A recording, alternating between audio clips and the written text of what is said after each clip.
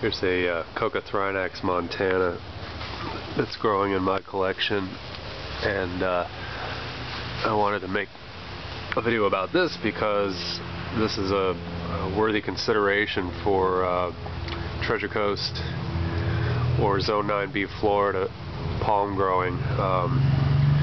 This Coccothrinax montana is from a higher elevation in Hispaniola, hence the montana, and therefore it is believed to be a little more cold tolerant than some of the I guess sea level Coccothrinax, and that's proved itself. I've had this thing in the ground for probably, I want to say, about 12 years. I bought it in the late 90s, or I hate saying this, the turn of the century, at a palm sale down in Calusa Park down in West Palm Beach, or Boynton Beach more specifically.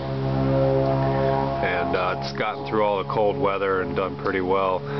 It's never shown any kind of shock to the cold that we've had, but at the same time, knock on wood, we haven't hit below 27 degrees, 26 degrees in quite a long time. So anyway, just wanted to show a quick example as I'm being strafed here of the Coccothrinax montana, again from Hispaniola. I love these nearly orbicular leaves, these completely circular leaves. I think that's just a neat expression. So anyway, a good palm.